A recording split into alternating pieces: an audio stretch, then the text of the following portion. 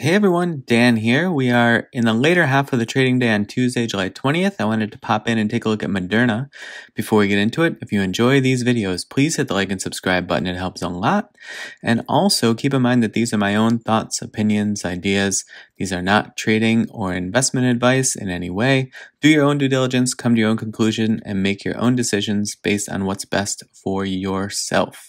Okay, so Moderna having a great run up today. If we want to pop this out really quick, if the app will let me drag this over, we'll come back to it, I guess. But basically on the news that Japan to buy an additional 50 million doses of Moderna. They are partnering with Takeda to supply an additional 50 million vaccine doses in Japan. So pretty great news for Moderna. And also the Wall Street bets crowd has latched on to the run-up, and Moderna, our MRNA, dominating a little over 12% of all the comment volume on Wall Street bets at the moment. That said, it is nearly evenly split, 83 positive sentiment comments and 72 negative. So certainly folks, wondering if there's a pullback that's about to happen. And it's coming down a bit today, but obviously this is after this huge run up, and we do see this volume 44 million versus an average in the past 3 months of 10 million. So 4x the volume. And if we take a look at the volume side of things here really quick, since we did have this big run up ahead of today, it's actually holding quite well. I mean, I know it might be a little odd that I said Moderna's having a good day and it's slightly red, but it's holding up really well from this massive run up that started on 7.8, and again, it's 7.20, at 2.15 or so, maybe even lower than that, 2.13, and then hitting a high of 342.50 before pulling back now at 312. But I mean, that's holding up remarkably well with a little pushback after that huge run up. Now, you see the big buy volume that led up to that, but we are getting really, really high sell volume coming in today. And the order flow, we're still getting large scale orders coming in on the green side of things. There is a bit of a pullback though. 1.53% outflow on the large scale orders, 1.56 on the inflow. And then the medium scale orders actually more out than going in. Same with the small orders. So that's where you're kind of getting the pushback and the drawdown on the price point. But what I wanted to look at is sort of what I'm going to be looking for in terms of like a play with Moderna. So I did notice on the daily chart here, if we go back quite some time and we let's see if this will work. But we see, here, and we have several other places. We have here and here. We have all of these gaps previously that when they presented themselves, it's like kind of gaps, but not really. But as these gaps previously presented themselves, I guess you have one also here, they filled. And, that to me is a good sign for potential pullback into this area, that we see here. So I'm going to be keeping, a close eye like on this area here. So I'll extend this out so this will sort of still show on the chart for a few days. And I do overlap this a bit because you don't know, especially if there is a lot of like retail sentiments that turns incredibly sort of positive and hyped, that could kind of buck any trend that you are kind of looking to play.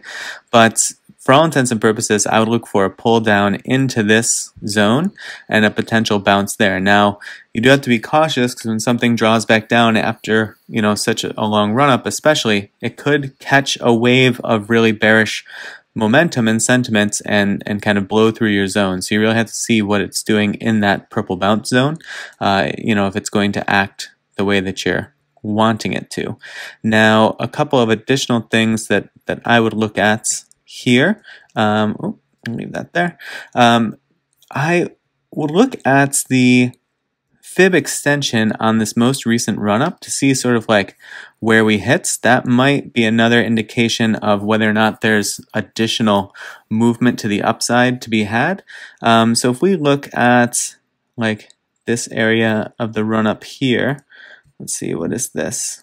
194.51, 194.51. So what I want to see here is basically like, this impulsive move that then pulled back here.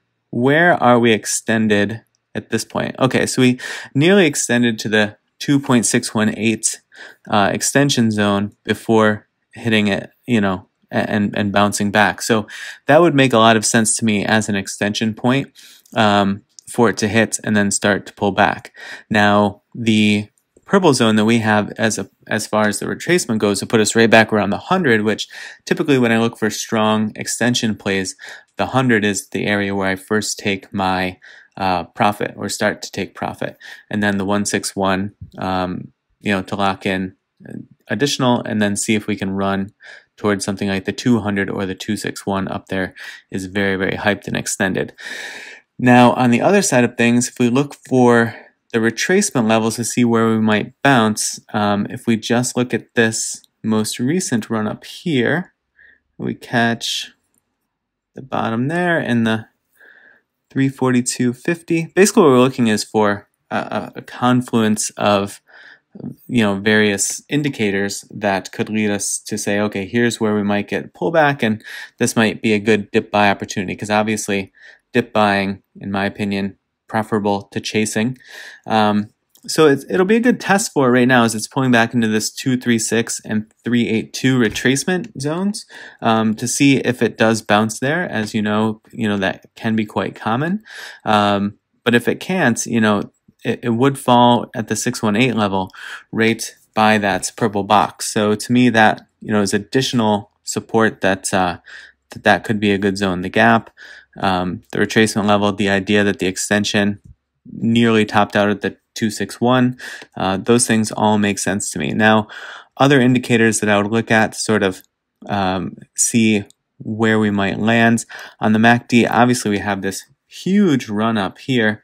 That said, this MACD is sitting at 23.52, one of the highest areas on the MACD that I've seen. Certainly, that's so far above the baseline, it's incredible, but that obviously does leave a bunch of potential. That said, to the upside, it is still sort of maintaining at least its distance from the signal line, so not showing any indication of curling yet. As you'd imagine, the RSI is in the mid 80s at this point, so to me it'll be interesting to see what it does as it comes down and approaches that 70, if and when it does. At some point it'll have to take a breath, right?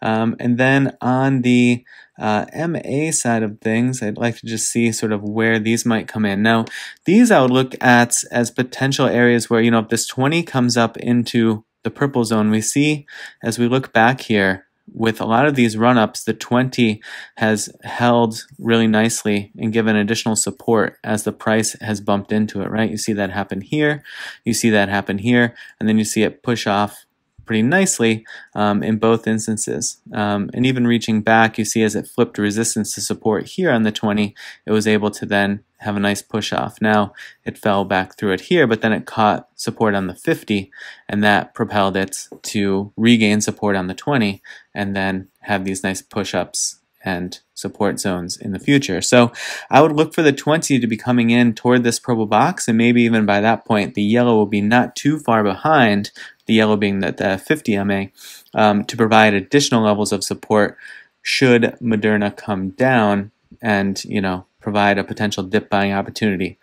So that's what I'm going to be looking for. Just wanted to sort of share my thoughts. I don't know that it's going to dip. It could certainly keep running. It's obviously very good news. It's very prescient for the news cycle at this time. The business that Moderna is in. But me not wanting to get caught chasing stocks, which sometimes you regret later on, but I think in the long run, I've found that I do myself more of a service than a disservice by staying away from feeling like I'm chasing things. And things like the MACD, the RSI, and the fib levels can help me sort of caution myself against those things. But I would keep an eye on the big volume today and whether it ends up red or green. And even if it does end up green, it's going to be sort of a big departure from the big green days that we had leading up to this. So I would just sort of be aware that there may be some additional selling pressure coming in. But like I said, do your own due diligence, take your own risks, figure out what's going to work best for your situation.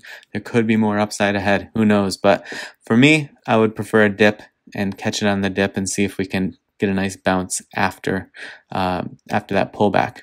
All right, well, good luck if you're trading Moderna. I wish you the best of luck. I hope your trading week is off to a good start, and I will see you in the next video.